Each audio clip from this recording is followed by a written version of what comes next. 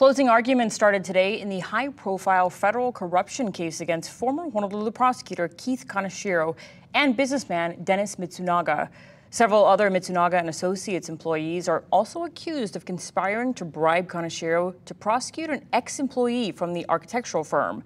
Terry Ann Otani, Aaron Fujii, Chad McDonald, and former Mitsunaga attorney Sherry Tanaka are also charged in this case. The firm is accused of bribing Kaneshiro nearly $50,000 in campaign donations in exchange for prosecuting former employee Laurel Mao. The trial is expected to continue through the week.